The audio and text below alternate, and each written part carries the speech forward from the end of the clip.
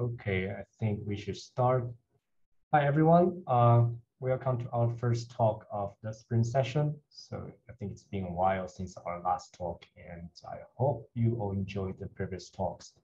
So again, in case there are some new audience here, this talk series will be given by the awardees of NCU-Delta Young Astronomers Lectureship, which was founded by the National Central University and the Delta Electronics Foundation to recognize young scholars who have made outstanding contributions in this field. So each year, the awardee will be invited to Taiwan to give talks and interact with us. So the original plan was to invite all the previous awardees to come back to Taiwan. But unfortunately, we have to make this event fully online due to the pandemic. So our speaker today is Professor Chao-Lin. So Professor Guo received this award in 2019, and he's now full professor in Stanford University. He's a world expert in observational cosmology, especially in studying the polarization of CMB, the cosmic microwave background. I think it's our great pleasure to have him here. The title of his talk today is Demystifying the Big Bang. So just a few announcements here. Please mute yourself during the talk. If you have any questions or comments, please leave them in the chat box. We'll come back to those questions in the middle of the talk or during the Q&A session after the talk. All right, Chao-Lin, I would let you take it away if you're ready. Well, thanks for the invitation. It's a pleasure to be able to share our result with you. So the timing of this talk is very good because we just released our new result a few months ago. So I'd be able to come back and tell you about the new results from our experiment at the South Pole. Can you hear me well? Yes, very well. Yes. Okay. So the subtitle of my talk is experimental study of inflation. So I wanted to emphasize the experimental aspect of it because Big Bang was thought to be this one-off thing. In fact, the man who named it thought the hypothesis that all matter of the universe was created in one Big Bang, and that's the first time the phrase was coined, at a particular time in the remote past is irrational and outside science. So Fred Hoyle thought, Big Bang was just ridiculous, and it's not even wrong. It's not only wrong, it's outside science. It's not even a scientific question. But now we think Big Bang actually happened and the universe was created in one Big Bang. And we're actually studying the dynamics of it. So the context of the talk is this new result that was just released by the BICEP collaboration, of which I'm a principal investigator. The bottom line is, by measuring the B-mode polarization in the cosmic microwave background, we were able to limit the contribution from tensor or the primordial gravitational wave to the initial fluctuation to less than 0.036 at the 2 sigma significance. So the uncertainty on that is 0.009. So this is the new result, and it's world's best, the strongest constraint on primordial gravitational waves. So how is that related to Big Bang? How is that related to the inflation is the subject of my talk. So just first, I want to remind you what inflation is. So since we know the universe started in a very hot, dense state, and we knew this since the 1960s, after the discovery of cosmic microwave background radiation, the 3K radiation, we know to a very high degree, the observed universe is very uniform. Cosmic microwave background has the same temperature in all directions. It is flat, so there's a much longer story behind that, but it's geometrically flat, and it's free of any topological defects that should have existed, according to the theorists, since the early universe. So we observe a universe as uniform, isotropic, and it has no, defects like monopoles. And this requires an explanation.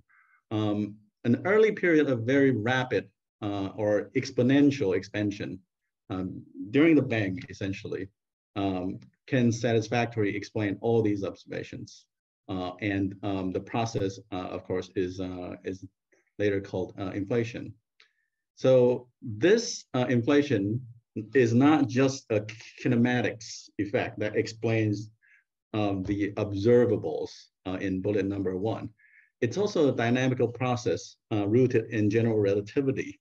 So all you need is an ingredient, scalar field, and then you plug into the general relativity equations, and then you can achieve such a near exponential expansion.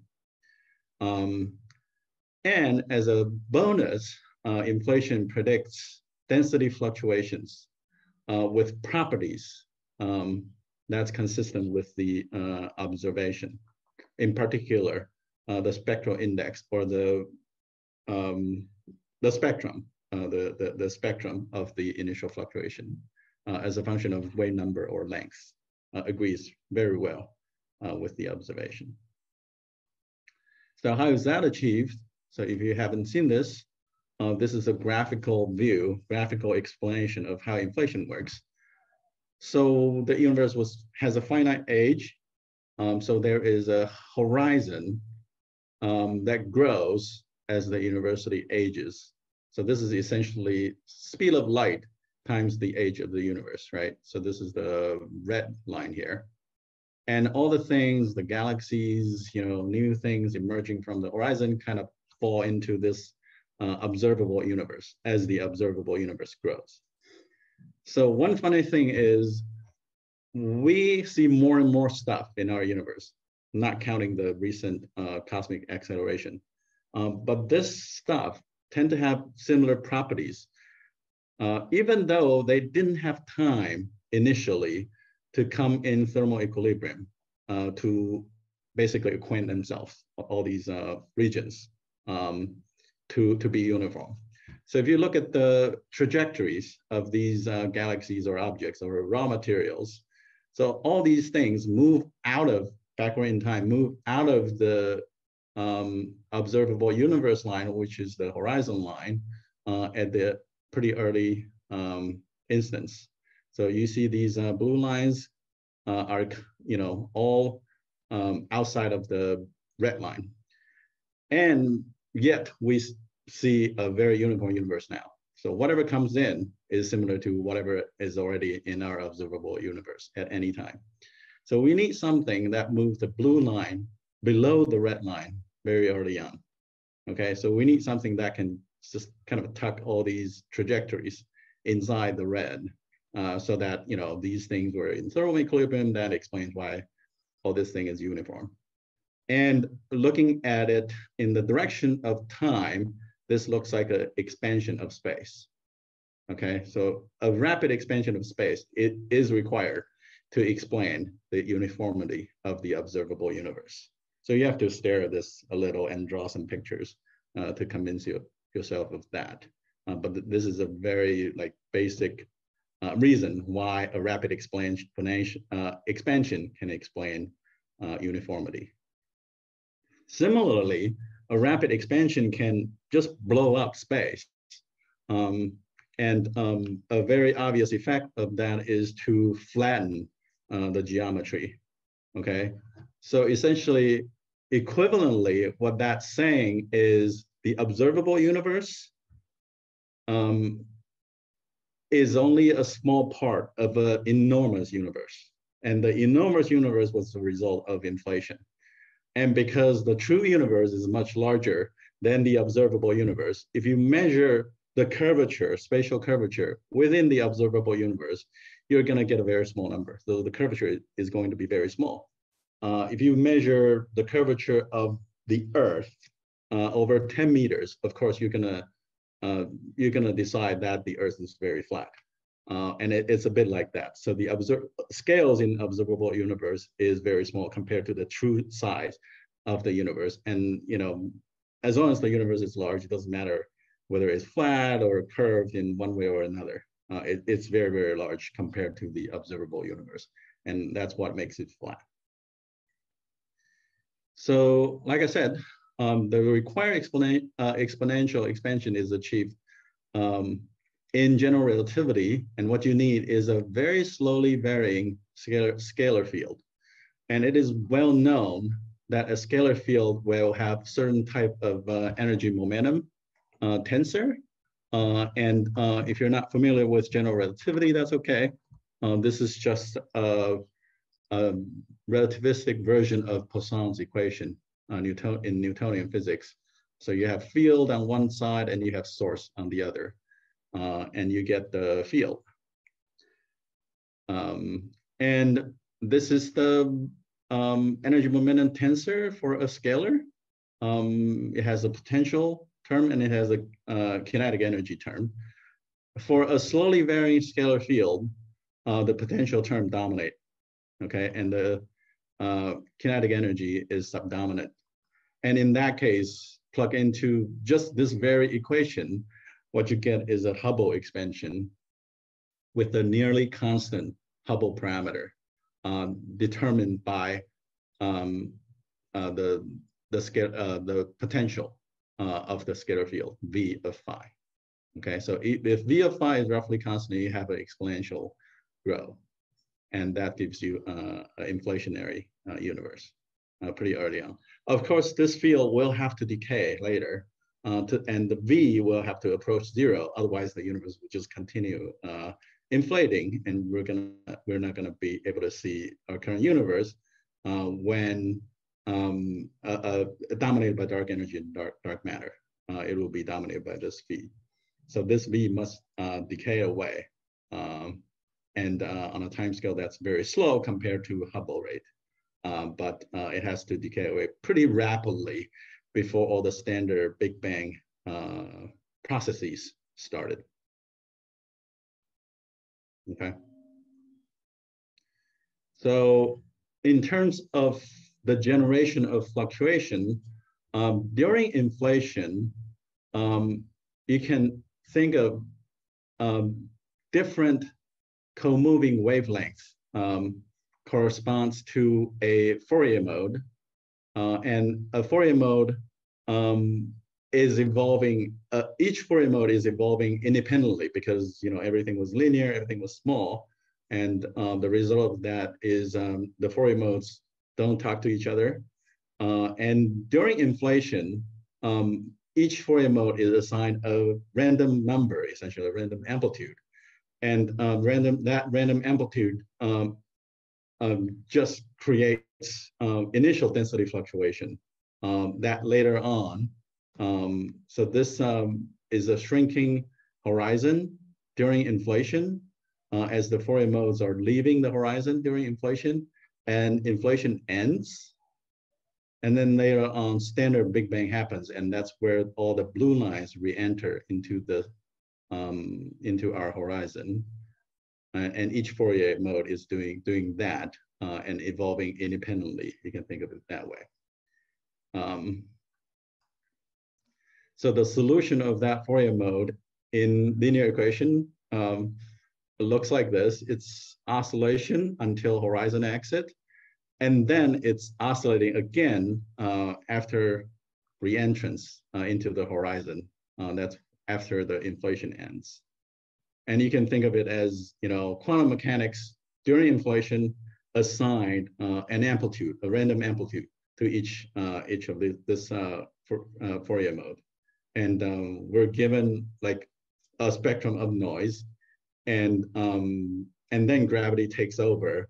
And if you have overdense region, it grows, that amplitude grows and oscillates,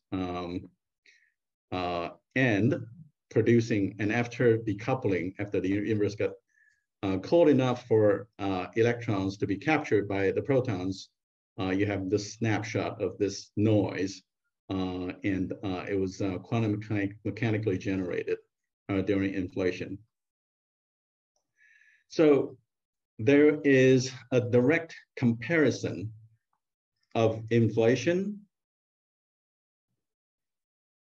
which is creates this shrinking horizon, and all the modes, all the noise that we observe at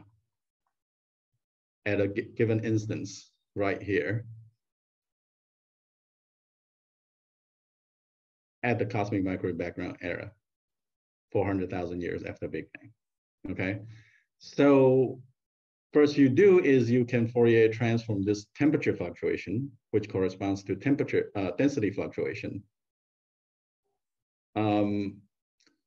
Of course, the later part of the story is this initial density fluctuation evolves, get amplified under gravity, and grow into galaxies and planets, and all the structures that we see in the present universe. So the key ingredient, as I said, for all of that to happen is a scalar field that rolls sufficiently slowly downhill for sufficiently long, okay? So it's really a very generic field. So we only know one scalar field in physics so far, and that is the Higgs field. People knew pretty early on in the 1980s that Higgs field is very difficult or even impossible to produce inflation. You have to add more bells and whistles for that to work. But the bare minimum Higgs field is not the inflation field. So we need another scalar field that rolls down sufficiently slowly for sufficiently long. So the initial idea by Guth is a field that's stuck in the false vacuum, roughly constant V, and just by staying at roughly constant V, it's an inflation. But the problem of that is it's inflation forever. The quantum tunneling that will get to true vacuum is not going to be efficient enough to end inflation. Then, of course, Linde pretty quickly realized that you don't need false vacuum at all. As long as the field changes slowly enough,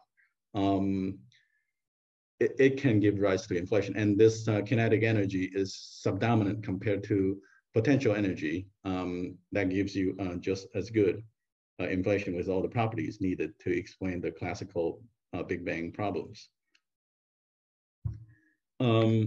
A little more math here. So this is basically what I've written. The Hubble parameter, A dot over A square is proportional to V to zeroth order. So that's the constant Hubble exponential expansion.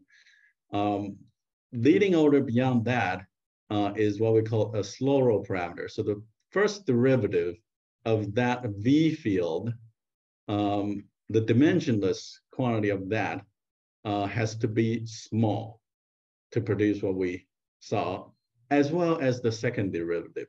So the inflation potential has to be dominant over kinetic energy, and that's what this term represents, really.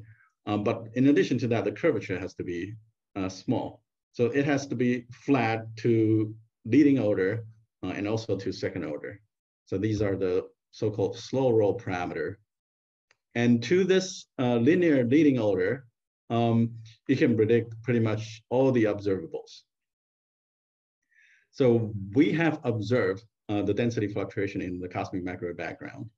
And that initial fluctuation power spectrum is given expressed in slow roll parameter as Hubble squared divided by epsilon. Epsilon is this derivative of V with respect to phi field, not time derivative. And at the same time, there is a gravitational wave background produced by the same process, and that is given in terms of the slow roll parameter or these parameters as just h squared. And you can see it's directly proportional to the potential or the energy scale of inflation, V of phi.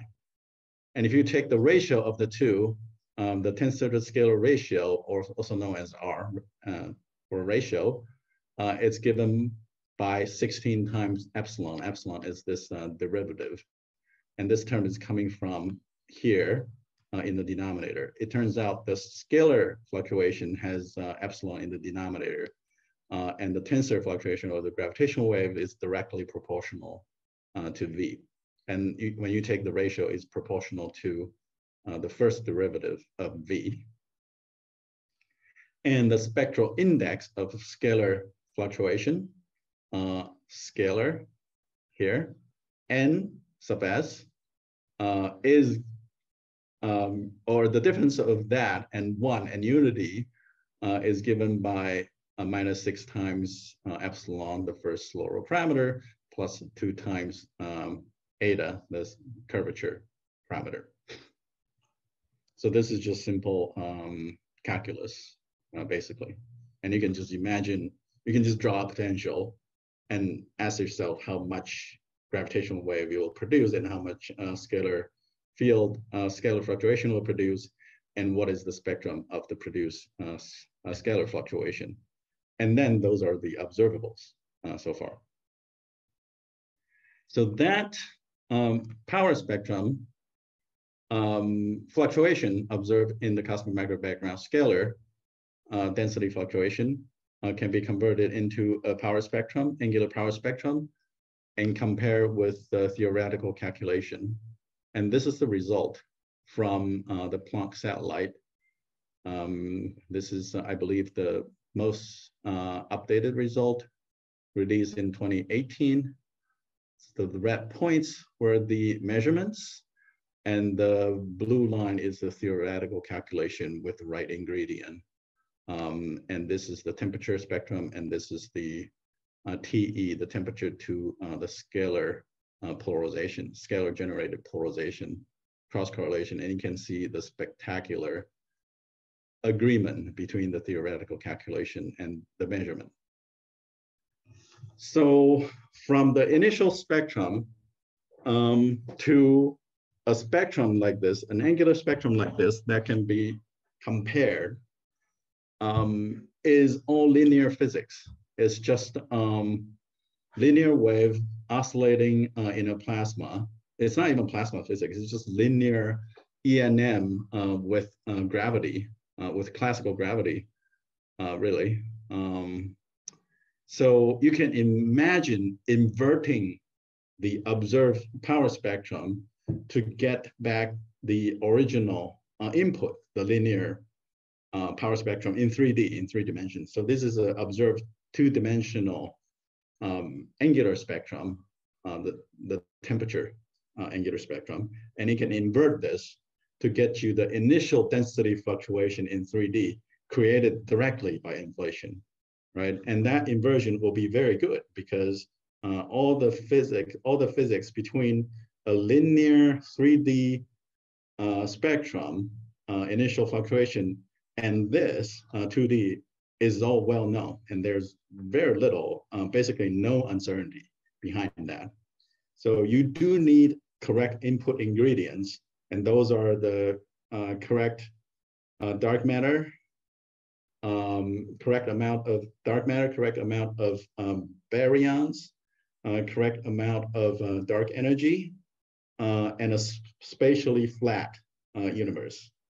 And with that, you can reconstruct what the input linear 3D spectrum is needed to give you the observed angular power spectrum. And the result of that over the last 30 years are summarized in these 3 figures. So the first one is the result by Colby. Okay, so the x-axis is the wave number measured in inverse megaparsec. Okay, the co-moving wave number measured in inverse megaparsec. So in Colby, you know, it can be anything. It's it can be flat or not. It could be scale invariant or not scale invariant. But in WMAP, we really start to see a scale invariant initial spectrum that's slightly tilted. Okay, so that slight tilt is the difference between n sub s of 1 and 0.96 or something. okay? And then after Planck, we can clearly measure the initial spectrum. That is a power law, first of all, over a pretty broad linear range. And also, it's definitely not unity. It's deviating from unity by many, many sigma now. I think more than 5 sigma at this point. And you can imagine inverting this even further, right? You can imagine, you know, it can be a deconvolution or just inversion. And you can ask yourself, what is the input V of phi? So recall, you need a V of phi. You can draw any V of phi, and it'll produce inflation, or it will not produce inflation. But you can imagine inverting this observed, it was calculated, it was processed, but it was observed nevertheless, this observed initial spectrum to get the initial V of phi. And this is the result of that inversion, right? So first, angular power spectrum, you invert it to get the initial linear power spectrum, and then you invert that initial linear spectrum again to get the inflation potential. And this is the result of that second inversion. Now, this is measured in V of phi. So the x-axis is V, and the y-axis is phi. Okay, so this is as direct as it gets in studying the bang of Big Bang. You're experimentally measuring a potential field, and we still don't know the actual nature of this potential, but we can measure the shape of this potential. It has to be very flat, so the curvature has to be small, the slope has to be small in order to produce what we observe in the cosmic microwave background. So now you notice the y-axis is shifted to 0, right? Because you don't really, so this measurement doesn't really tell you the absolute value of V. It's rarely, so in physics, it's rarely, you're rarely able to know the absolute level of a potential, right? Because you take the gradient and that's the force, and usually objects respond to force, not the absolute potential. But in gravity, as we all know, any shift in potential, all energy form, including potential energy, gravitate. So you do need to know the absolute level of the potential matters in gravitational physics. And but in this inversion, you only know the relative shape, right? You only know the shape of the potential, but you don't know where it is in the vertical axis. Okay, so, and we'll come back to that point later. But just to recap, the slightly red spectrum agrees with general prediction of inflation. In addition, so I'm just going to read this because I don't have time to explain what these are. In addition, the observed fluctuations are adiabatic. So it means it has one single degree of freedom. It's a density fluctuation, and it's consistent with fluctuations growing out of a single scalar quantum field.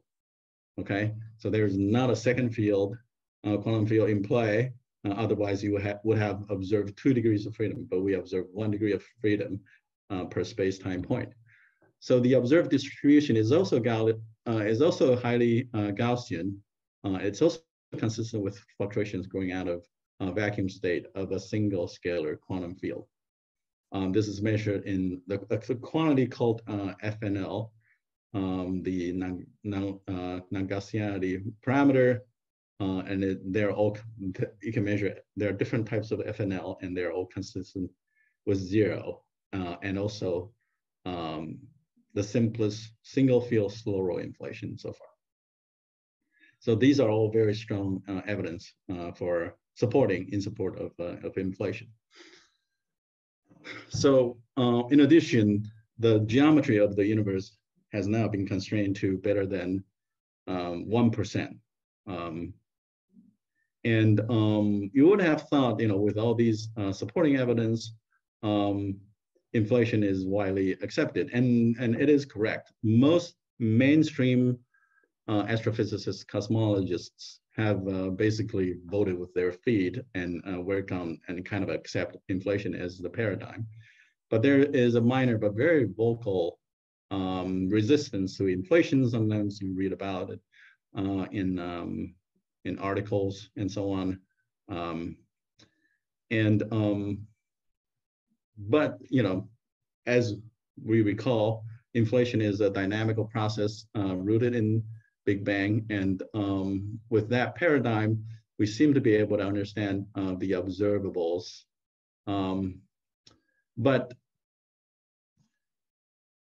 let me explain why there would be resistance, in addition to what Fred Hoyle's resistance. So anything related to creation in science, study in science, will be met with skepticism and certain level of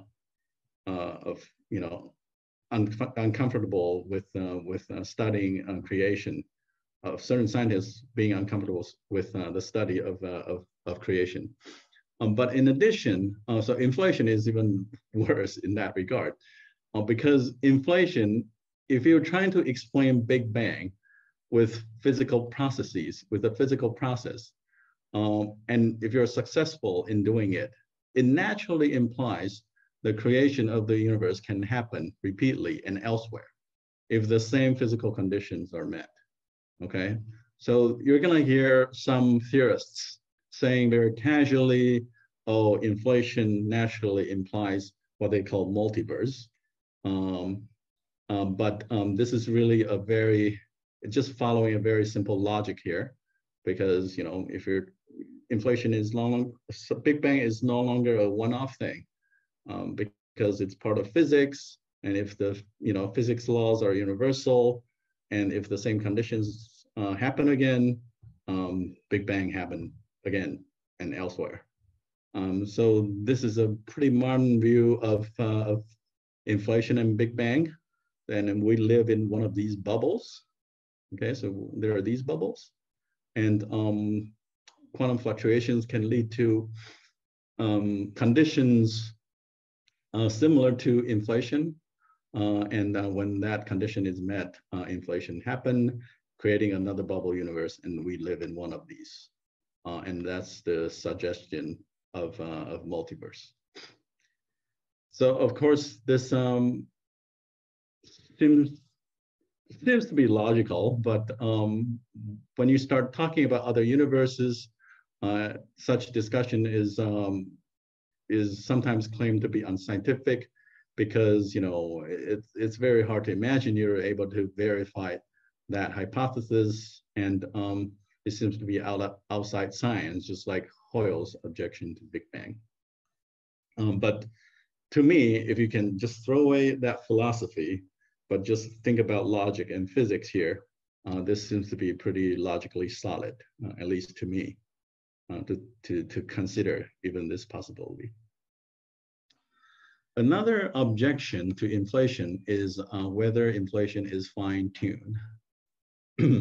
Okay, so aside from the general opposition to the study of creation, as I said, and there are people who criticize multiverse for its lack of predictability, a more reasonable criticism to inflation has been whether it is natural or fine-tuned. Whether, after all, inflation was proposed to explain certain fine-tuned properties in the universe. It looks too homogeneous and isotropic, and it is some sort of fine-tuning. And it is completely reasonable to ask whether it is meaningful to replace one form of fine-tuning by another, right? If you can just if you're resorting to a fine-tune process anyway, it is a reasonable question. So there are two aspects of naturalness and fine-tuning of this. So the first one is the initial conditions. If the initial conditions required for inflation to happen is rare, okay, then this theory is indeed kind of in trouble, because you're using a rare phenomenon to explain the observed fine-tunedness. of the universe. And the second question is whether the potential, or in physics jargon, the Lagrangian is natural or fine-tuned. So recently, Roger Penrose got a Nobel Prize for his study of black hole. And one of the subjects he liked to talk about is inflation. And he really did not like inflation. And his criticism to inflation is summarized as, it's replacing one form of fine-tuning by another, basically. And I think he's mostly talking about the initial condition part. So he was first to recognize that, Big Bang has very low entropy. And so initial condition. So physically, the question is, was the pre-inflationary universe sufficiently homogeneous and isotropic to give rise to inflation? As you recall, inflation was proposed to explain the observed homogeneity and isotropy of our universe. And if the pre-inflationary universe must be, homogeneous and isotropic in order for inflation to happen, then the whole thing might be pointless. And that was essentially Penrose's argument, and he has a Nobel Prize. And it seems to be important to listen to him. After all, inflation was proposed to address fine-tuning, and is it really meaningful? So fortunately, we can answer this question not just by trying to talk over each other. Nowadays, you can have numerical relativity code simulation to calculate different initial conditions in 3D, and it has arbitrary, configuration in it. And you can use that to quantitatively address this question: how uniform the pre-inflationary universe has to be for inflation to happen. And in a series of papers, these authors seem to conclude that inflation is fairly robust. It's not very rare. So if you have initial conditions here and there, you can have inflation despite certain level of inhomogeneity and isotropy. And the randomness can be in scalar field and also in tensor. And inflation seems to be robust under pretty general scenarios. So it is really a significant development over the last few years. And this is over decades of just verbal arguments, right? Like pointless, sometimes philosophical arguments of whether inflation was natural or unnatural. But nowadays, these things are studied by young physicists doing numerical relativity now. And now we seem to have a quantitative solution, explanation, answer to this. So I think that addressed question number 1 there. So when we published the BICEP result a few months ago in PRL, Physical Review Letters, there was an accompanying piece written by a theorist published online in physics.org. It was a reasonably written paper by a theorist, and I didn't think much of it. It was good. It was well written. But later on, I realized the title seems to suggest that inflation is in trouble. If you read it in a different way, squeezing down the theory space for cosmic inflation seems to imply that inflation is in trouble because of the BICEP result of not finding R, or gravitational wave. So, and it has become a little worse when there was a CNN article written by Don Lincoln with such title, The Problem with Big Bang Theory. So when I saw the article, I had no idea what this article is about. And I was like, okay, now what? So the problem with Big Bang now. And then I read, experiment at the South Pole has recently made some measurement, and I was like, hey, we also have an experiment at the South Pole, not realizing he was talking about BICEP3. But then I read BICEP3, then by amusement and bemusement became panic, essentially. So I was really shocked to see the BICEP result was interpreted as a failure of cosmic inflation, and much worse, a failure of Big Bang theory. So I feel like it is important to set the record straight. Okay. So I talked about Planck being able to measure the shape of V of phi, okay, but not able to constrain where it is. V of phi, the shape of V of phi, the slope, the curvature. And CMB B modes directly measures V of phi, because if you recall, the B mode amplitude is proportional to Hubble square, which is proportional to V of phi. Okay, so by knowing V, you can learn a lot of stuff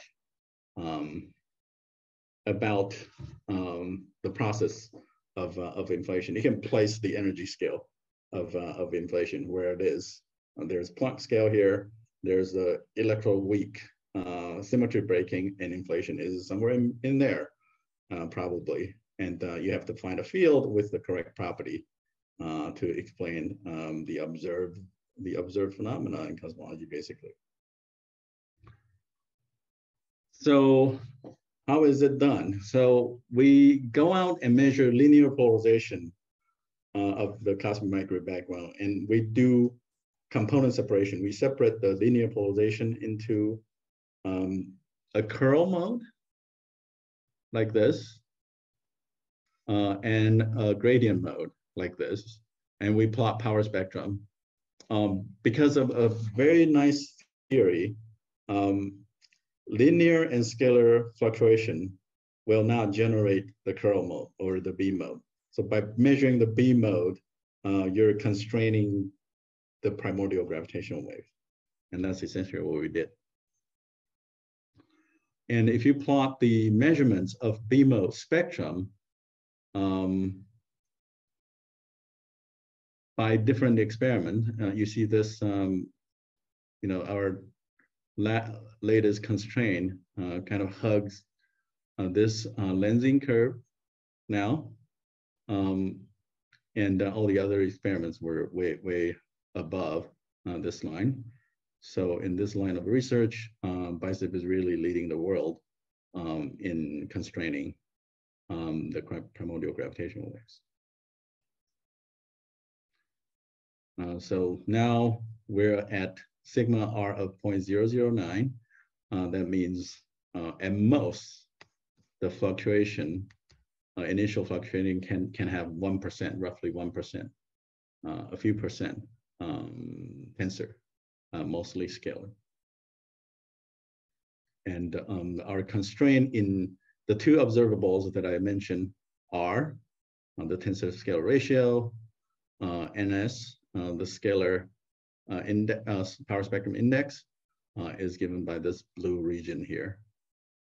And different inflation, you can go out and draw different inflationary potentials, and that gives you a prediction on this NS versus R plot. And a very important landmark of this latest result published a few months ago was that we are able to seriously constrain, disfavor these two once very promising models for inflation. So this curve in purple, curve region in purple is called the natural inflation.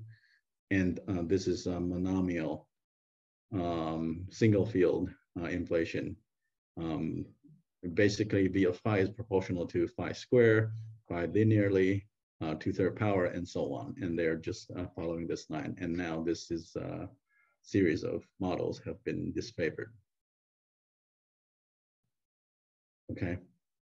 So for the last few years, so I believe this is 2014, when we combined BICEP2 with Planck data, and this is the constraint we had. BK14, we published this 3 years ago. BK15, shortly after that, less than a year. And then this is our latest result, now disfavoring two very important models, the natural inflation and single field slow roll monomial models. So that is not to say all inflation models or the inflationary paradigm is in trouble. There are plenty of models that still can, that is still not ruled out, so to speak. For example, if you are willing to add another field, you can have a multiple field axion monodromy. So this is a single field axion monodromy that's orange here. If you want to add, if you're willing to add another field, you can move this constraint this way to be more consistent with the observation. There is also a class of model called the alpha attractors that's still perfectly consistent with this, mostly because it has a free parameter in it that's unobserved. So there's still essentially infinite number of inflationary models that still fit the observation. Please do not be too quick in blaming inflation theories for being dodgy or trying to avoid being ruled out. The situation is because the high energy physics of gravity is not known. And that's why we couldn't pinpoint exactly how inflation happened. Although we can state with pretty good confidence that something like this must have happened to give us this observed power spectrum in microwave background tensor. Microwave background temperature, I should say, temperature, and EMO polarization. So we can't really blame inflation. In fact, this is a very powerful paradigm to explain what we see. So we're trying to find where inflation happened. Okay, so we think we know everything below electroweak unification. The LHC is doing this sort of physics every day with billions and billions of collisions, and everything seems to be perfectly explained below this energy scale. We think something happened at Planck epoch when gravity must be unified with the rest of the interactions, and inflation must happen somewhere in there. It's still vast, many, many orders of magnitude in energy scale. But the thing about inflation is usually in physics, if you can't find something, if you can't find new physics, you said the energy is too small, the interaction is too small, right? So in particle physics combined with inflation, you can't really do that. You can't say, okay, we didn't discover inflation above certain energy scale because inflation is at very, very low energy scale. But on the other hand, we think we know everything at low energy scale. So particle physics and inflation kind of comes in and sandwich together, constrain the physics of particle and field jointly. So after we kind of rule out these models, I try to understand what these models are. So for example, the purple region that was heavily disfavored is called natural inflation. This was proposed in 1990, as a way to give inflation naturally a flat potential. It was not easy to give something in gravitational physics a flat potential, it turns out. And they just imagine a process very similar to the Higgs process and also the axion process.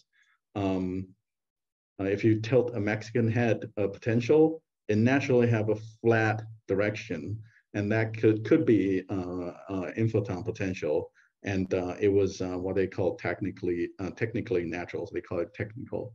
They call it natural inflation. So and now this very influential model was rolled out pretty conclusively by the latest BICEP result.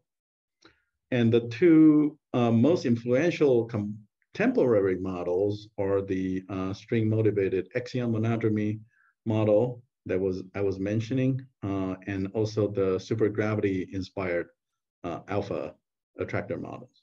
So I'm not a theorist myself, but generally, these theorists, what they're trying to do is to avoid high-level fine-tuning to find a natural way to generate these inflation potentials. And they want to see if their unified theory, or their quantum gravity container theory, string theory, or supergravity can accommodate such an inflaton field in their model. Okay, so they're not just trying to draw a mathematical function and try to match the observation, because a high school student can do that. So they're not just doing that. They're trying to see if they can accommodate inflation in string theory or supergravity naturally, often. And there's a huge amount of literature on this. But what I came to understand is they care about, the theorists care about the field range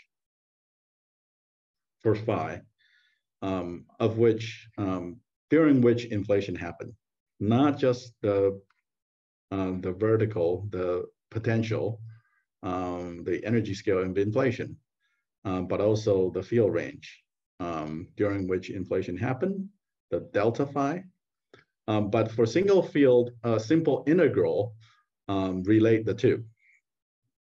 So once you know absolute V, and you know the Hubble scale, and you require certain number of E folding for inflation to explain the observed density fluctuation and so on, you have you have related the V of phi, V, the potential, and delta phi, which is the field range during inflation. And the reason they care about it is naturally, you expect in unknown physics, unknown unified quantum gravity physics, you naturally expect the field to have rapid fluctuations over Planck scale. But for inflation to happen, you need that to be very flat, okay? So this is what you naturally expect. And for inflation to happen, you need this, okay? You need a fairly flat potential. And that's why they're struggling to come up with unified theory to explain inflation, because you naturally get this, but this is what's required. A flat potential is what's required, which turned out to be pretty fine-tuned. So, that was a 20 minutes exposition on the naturalness of inflation. So the conclusion seems to be the initial condition is fairly natural for inflation, but the potential seems to be pretty, a little bit fine-tuned, at least, quite fine-tuned to give rise to the inflation that we observe, is my take of this. So I'm running low in time, but I think it's worth reviewing what fine-tuning means in physics.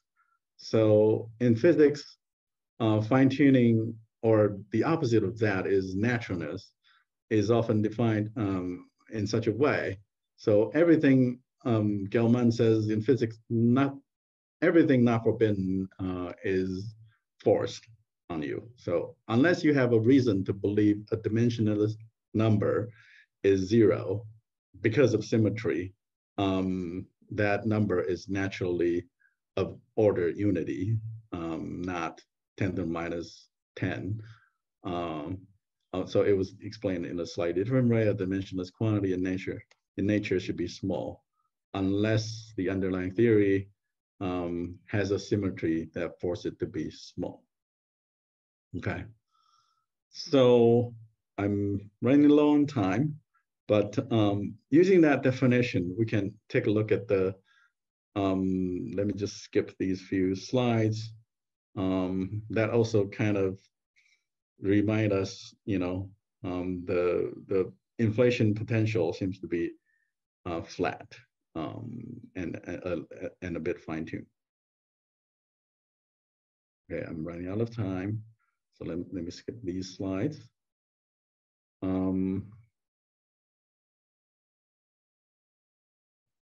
So this is the cross-sectional view of our telescope. I didn't spend too much time talking about these, but I talked about these 3 years ago. These are microwave telescope measuring polarization states, and we do it at the South Pole. And so far we've published results using data taken up to the end of 2018. And since then, we have accumulated 3 more years of data, and we expect the uncertainty on R to reduce by another factor of a few. But then if you recall, the power spectrum that we published is already hugging the lensing line, so we have to delens to be able to get better results. And we're working jointly with the South Pole Telescope data. So this is the BICEP series, and this is the South Pole Telescope with the larger aperture. You can measure lensing better, and you can predict the amount of lensing contamination at degree scale and remove that in a process known as delensing. And by the end of this program, we should be able to add 2 or 3 times 10 to the minus 3, which is a factor of a few smaller than what we have. So we'll be able to shrink that uncertainty contour by another factor of 3 roughly in the next few years in the vertical direction, constraining inflation further. But the 2 attempts to naturally explain the flatness of inflation. So the first one is called the axion monodromy. That's the monomial inflationary single field monomial potential, and the natural inflation have now been ruled out. And we're left with inflation with, like not a very naturally explained flatness in potential. So in order to achieve that, we're building 3 more receivers, a lot more detectors, and we will deploy these 3 receivers in addition to jointly analyze the data with SPT. And this is the delensing pipeline. You measure the deflection field from lensing, and then you predict the amount of low L contamination in B modes. And essentially, you do a multi-component separation, including this lensing contamination as template to remove it. So the bottom line is, in the next few years, we will be able to shrink this by another factor of 3. So the natural inflation line is gone. So it's way out here. And the current limit is in blue now. Now we're zooming in vertically. And in the next few years, we should be able to either detect R if R is around 0.01 or constrain it further, leaving fewer models to be consistent with the observation. So going back, let me summarize. So this is the way I see it. The unexplained fine-tuning in physics seems to be piling up. So if you're keeping track of these, you recall cosmological constant seems to be too small compared to naturally predicted level. So famously, that was explained by anthropic arguments pretty early on by Weinberg. And all the other explanations seems to be a little not as widely accepted. There's the Higgs mass being too small compared to Planck mass. People invented a new symmetry to explain it, and that was supersymmetry. It was not discovered by LHC, and yet, you know, it could be explained by a similar anthropic argument. And inflation is about creation of the world and everything, all the particles in it, all the materials, all the power spectrum, of course. And it seems to be some sort of fine tuning might be unavoidable in the potential, even though the initial condition seems to be natural.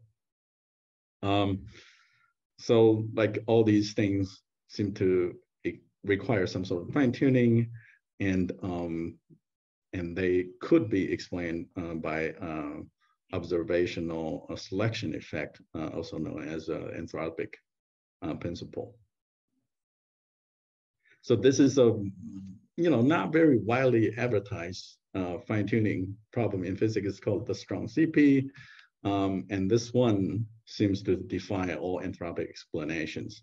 And the solution to this is a new particle called the Exion, which is also a dark matter candidate that I got very interested in recent years. So I'm running out of time. I just want to put these things in perspective. So physicists tend to hate fine-tuning and you know, proposing new symmetries, proposing new processes to explain fine-tuning, and we seem to be making progress in these directions. So I don't have time to explain strong CP problem, but I just want to mention very quickly that Exion seem to interact with inflation in a very interesting way. So the lack of isocurvature fluctuation, the constraint on isocurvature fluctuation by Planck divide the allowed Exion parameter space, the particle needed to explain the strong CP problem, into two regions. And these two regions have very interesting differences. And it turns out the relevant mass range for Exion to be dark matter seems to be in the microwave as well. So all the techniques that we developed to measure cosmic microwave background polarizations could be applicable to search for Exion dark matters. So during the pandemic, I wrote a few papers about this, and we proposed structures that are able to study, in particular, this classical window, which could explain both, could both pin down both inflation and dark matter. So I'm running out of time, but let me just quickly summarize. So the common theme in my talk is what used to be unknowable are no longer unknowable, are becoming like mainstream topics in science. So if you are an astronomy student, you know the first one. So a philosopher thought it was not possible to ever know the chemical composition of the stars and planets. So as scientists, you know, we have no problem just taking this guy down. He's a philosopher anyway. But what about Einstein? Einstein didn't think it was possible, ever be possible to see an atom, or even to given an objective reality. And of course, nowadays we can see atoms all the time. And he didn't think it was possible to detect gravitational waves. And obviously it was detected a few years ago. He didn't think it was possible to detect frame dragging predicted by his own general theory of relativity. And of course, it was observed again a few years ago. So this lesson seems to be, while it seems to be reasonable to demand scientific theory to be testable, it is difficult to predict what's testable and what's not, just in a few decades. So in general, we seem to be pushing this rim of unknown further and further out, trying to explain everything, including the creation. So I'll stop and take questions. Okay, thank you very much, and thanks for sharing these latest results with us. So if you have any questions, please either speak up directly or type them in the chat box so I can see it. Okay, okay, Dingwen. Hi, can you hear me? Yes. A very nice talk. I just wondering whether or not in the future we can direct the primordial gravitational wave through the gravitational wave detectors. And if so, what kind of information we can obtain through the measurement of gravitational wave compared to the B-mode polarization? So I don't have that plot now, but the answer is possibly. So inflationary process predicts a nearly scale invariant spectrum of gravitational waves, and all the way up to much higher frequency. So the gravitational wave we're trying to measure is very, very low frequency, right? So the wavelength is like cosmological scale. But inflation does predict higher frequency. It's nearly scale invariant gravitational waves. And it's not going to be able to be detected by the current generation, like LIGO events, LIGO or even LISA. But people have talked about a conceptual project in space called the Big Bang Observer, also using multiple air spacecraft laser interferometry with much longer baseline using the entire solar system. And that could have the sensitivity to detect the inflationary gravitational wave directly in laser interferometry. So that will give you a very, very long lever arm in linear scale and measure n sub t, the primordial spectrum index for tensor, much better. But it is a predictable effect. It has a predictable amplitude, but it seems very, very, very hard, like several generations beyond the current capability. So do you know what kind of frequency we are expecting for this? It's broadband. It's broadband. It should have, frequency, from like a year or all the way to even higher frequency. Okay. Yeah, so it's possible maybe in future, but it is possible, but it's very futuristic. It's very futuristic. Yeah, we need very great Thank you. sensitivity. Okay, thank you very much. So other questions? So is there any like other test or experiment we can use to to detect this inflation, like in addition to this polarization or the gravitational wave detectors? So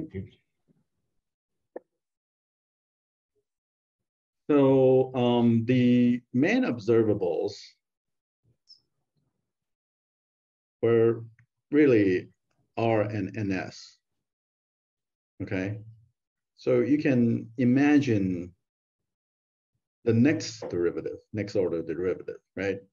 Second order derivative, and you can imagine what if there is a third order derivative, and that will introduce a running of spectral index, meaning the spectral index would change from this to something else as you go to a higher L or higher wave number. So that could be detected. So one could imagine shrinking the uncertainty on NS. This is a Planck result.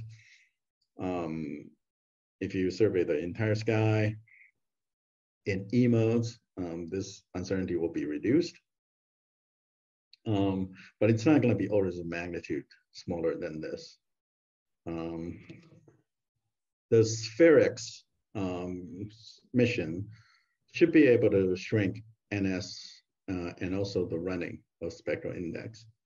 And also, I mentioned very briefly Gaussianity of the initial fluctuation is deeply related to inflation. But also, one can imagine constraining the isocurvature better. So isocurvature is this extra degree of freedom in the acoustic oscillations, basically. So the current result is, the current constraint is coming from Planck, and you can imagine measuring emo polarization better to constrain that. So it introduces, I didn't get to this slide, but it introduces a phase shift added to the observed curve. So what's observed right now is the dashed. I don't know why they picked dash as the standard, but the dash is the standard.